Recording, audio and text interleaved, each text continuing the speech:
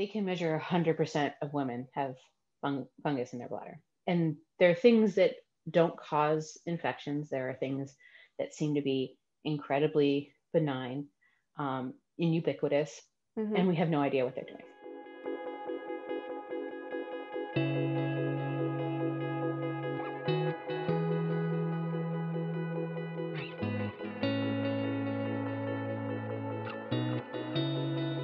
Are the organisms found in the male and female bladder different, or are there similarities? In general, they're very different. Like I was talking about, there's the connection between the vagina and the bladder in the women because the urethra is very small compared to the male urethra. So lactobacillus is the dominant organism in the female bladder, whereas you have streptococcus and staphylococcus tend to be the dominant organism in the male bladder. But very little research has been done in the male bladder compared to female. So we only have small snapshots. Right. Have you seen evidence that viruses and fungi could also be like part of the normal healthy bladder microbiome? Oh, yes. And it's really interesting.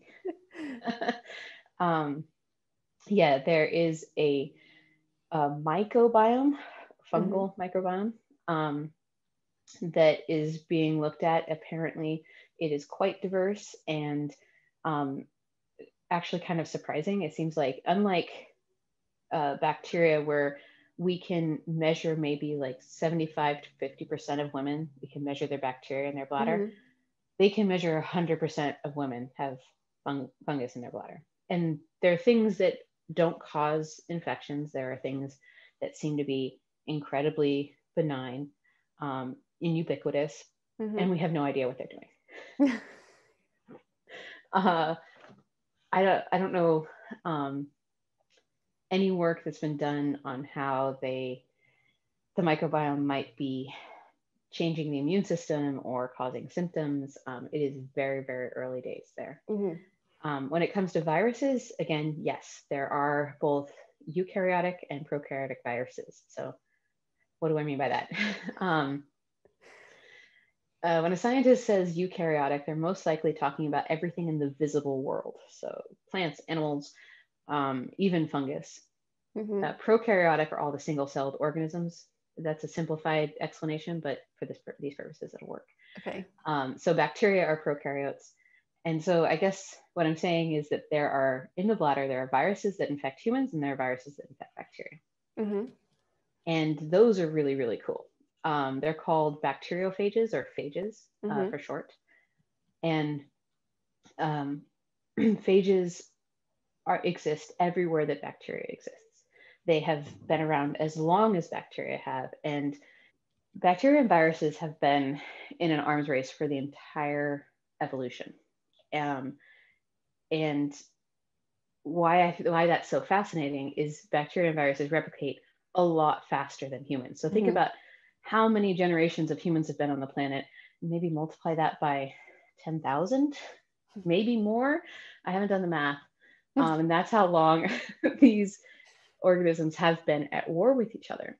So there's these really complex, interesting interactions about how bacteria protect themselves against phages, and then how phages get around that protection and are still able to kill the bacteria. And bacteria have their own immune systems. I love this stuff. I think it's so cool. Fascinating. And one of the reasons that you'll probably hear the term phage is in phage therapy.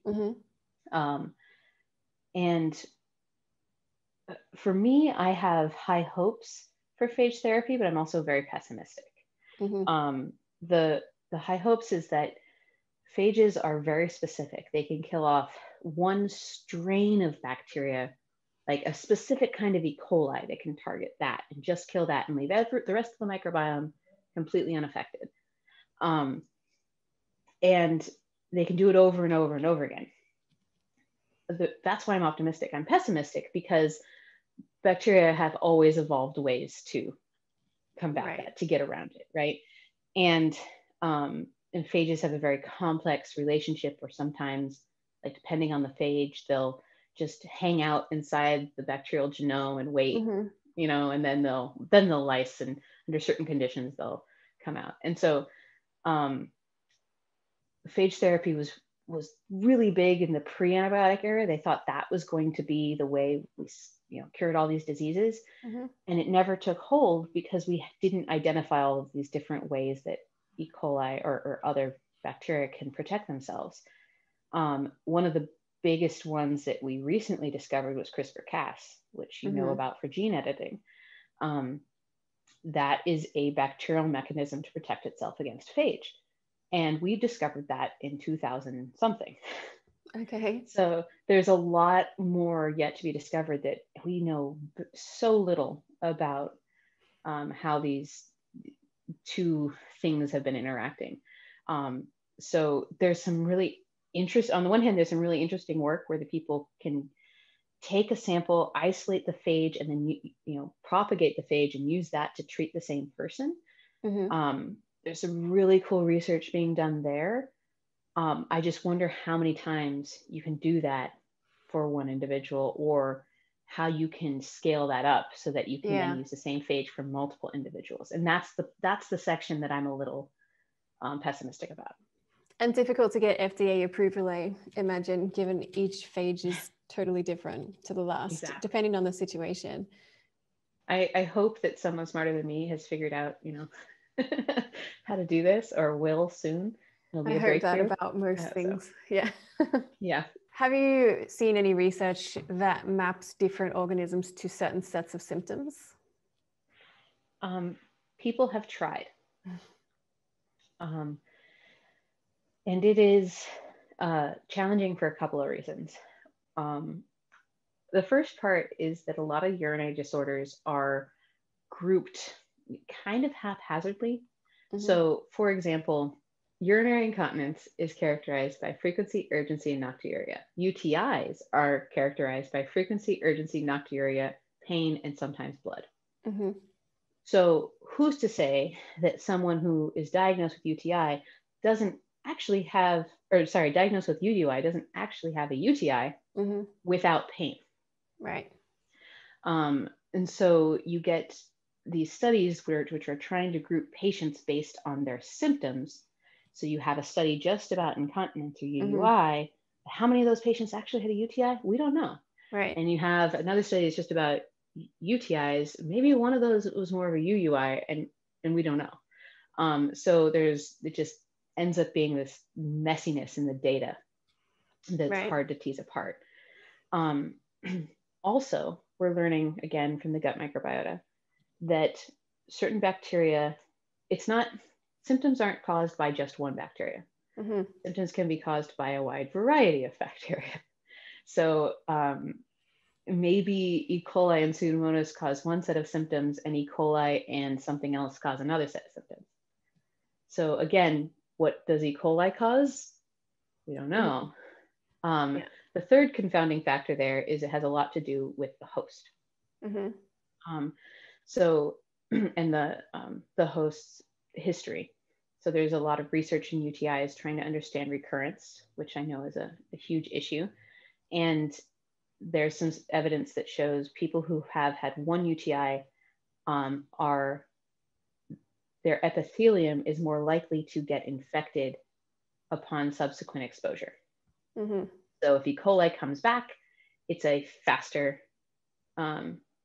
breakout of an infection.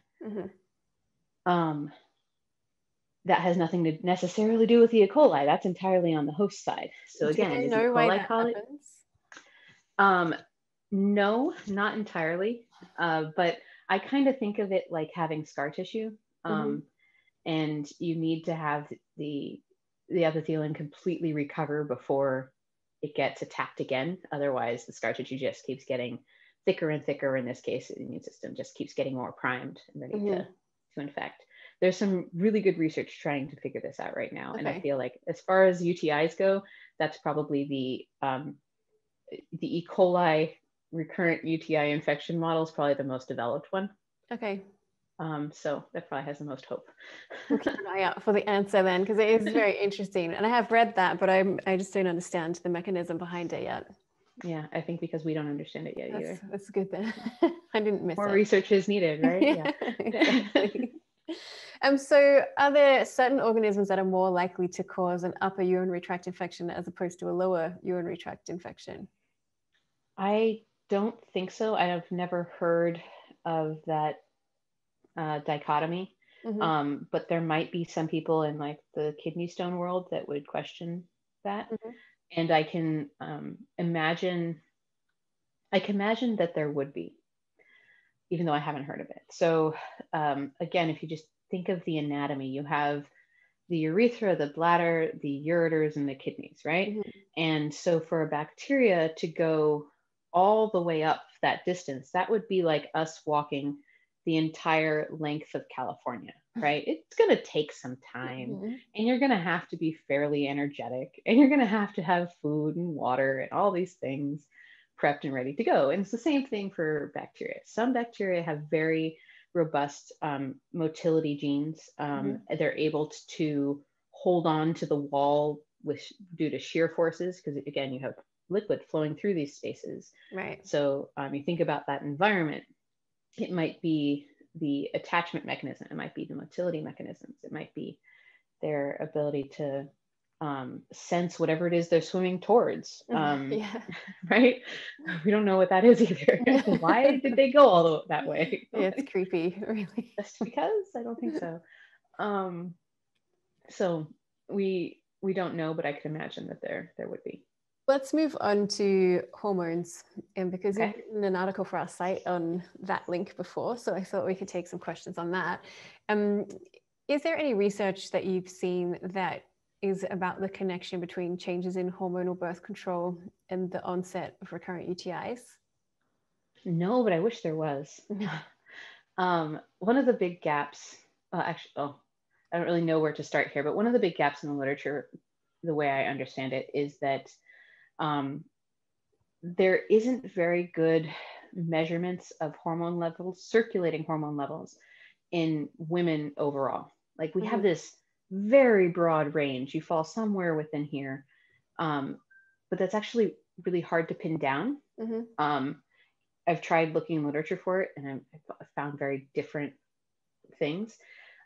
We don't know what that range is throughout a menstrual cycle. We don't know what that range is when you're on birth control or you're not. We don't know what that range is if you have endometriosis versus not, right? Like, it doesn't seem like anyone's looking at the circulating hormone levels. Kind of unbelievable, really. Right? That's why I don't necessarily, I feel like it should be out there. I just haven't been able to find it yet. But I haven't found it yet. I haven't found it either. If anyone listening knows where that paper is, please send it to me. Yes, definitely. But there's definitely never been any measurements of different estrogen or progesterone during UTIs. I have not been able to find that. Okay. So, but we do know just from diagnostic history that changes in hormones result in a whole slew of changes throughout your body. It can change your immune system. Therefore, it's probably also changing your microbiota. But we do not understand that in one bit. Okay. Interesting factoid though, your gut microbiome can produce hormones, which I thought was pretty cool. That is pretty cool. Do you have more information on that? Not much, no. We just know that it can produce it. So more research is needed. More research is needed, yeah. Right. I see. Do the bladder and the vaginal microbiomes change with age? Do we know that? We do know that. Okay. So there's a connection between estrogen levels and I say estrogen levels in the very broad sense of the term, between estrogen levels and the composition of your microbiota. So premenopausal women of reproductive age have a very high lactobacillus content in their vagina, and we see that also in the bladder. When you reach menopause, you lose the estrogen. The thought is you lose a food source of the lactobacillus that causes it to go down in the total amounts, and other things come in to colonize. And you get a much more diverse microbiota, both in the vagina and the bladder, when the lack of estrogen. And this can all be reversed if you provide estrogen back into the system, whether orally or locally. We know that in the vagina, you actually do get a return to lactobacillus dominant phenotype for postmenopausal women who have been on estrogen replacement therapy. Okay. I'll share a link to the article that you wrote on this too, so people can get more information and read some of the studies around it. Do you know if the urinary microbiome changes during pregnancy? We have only looked at a couple different populations, and unfortunately they were all hospitalized at the time. So it's a little bit skewed because they were in the hospital for some reason. So it wasn't necessarily a normal pregnancy. But we do know for the gut microbiome field and the vaginal microbiome field that it changes dramatically throughout pregnancy. Okay.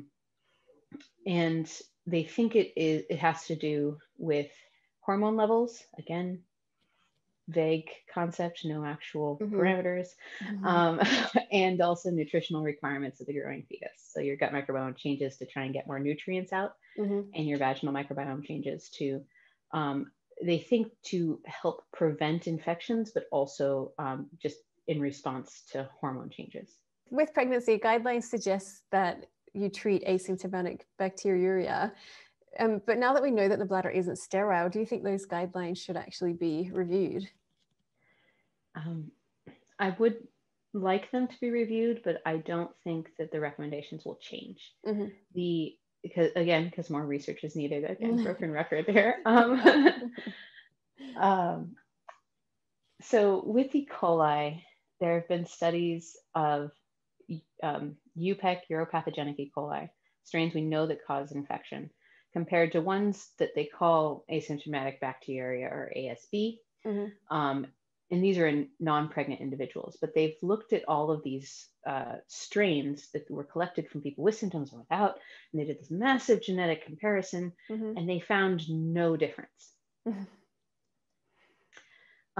So at the genetic level, there is no difference between these strains, which suggests that it has something to do with the bacteria's response to the environment, aka the host.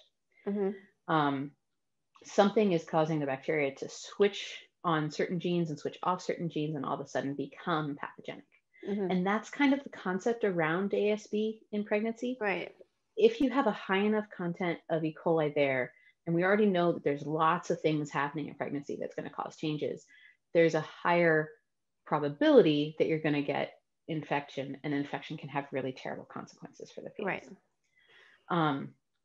So until we can actually say what ASB really is, until we can define what is a safe ASB versus non, I don't think the guidelines are going to change.